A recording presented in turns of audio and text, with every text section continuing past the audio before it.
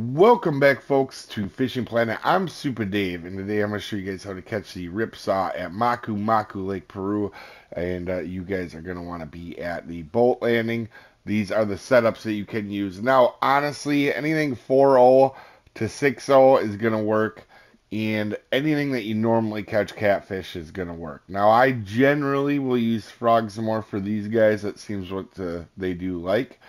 And unlike the sorghum, these are going to be a little bit easier to catch in most cases.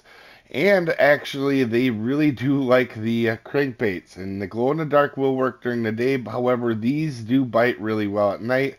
Just keep in mind with crankbaits and topwater, I generally use a slower reel than, like, for example, the spot reel that I normally use.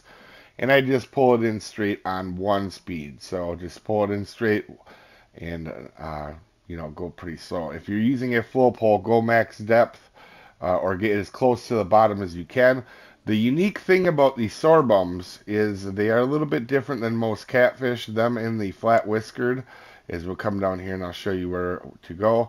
These and the flat whiskered, they don't have to be out real far. So for example, you're going to see here, we have a ripsaw mark right here that you can cast to if you want. That's one of my favorite spots. But also, if you want to go ahead and use that crankbait, you can see just casting straight out from the boat dock is fine. And they'll bite all the way up to the boat dock. And if you want another spot, if you're a person that needs a sorghum as well, you can go to the top island and get the sorghum, unique sorghum, and the Unique Ripsaw at the same time. And again, it is up there. If you want to pause these marks, you can, to go ahead and put them on your map.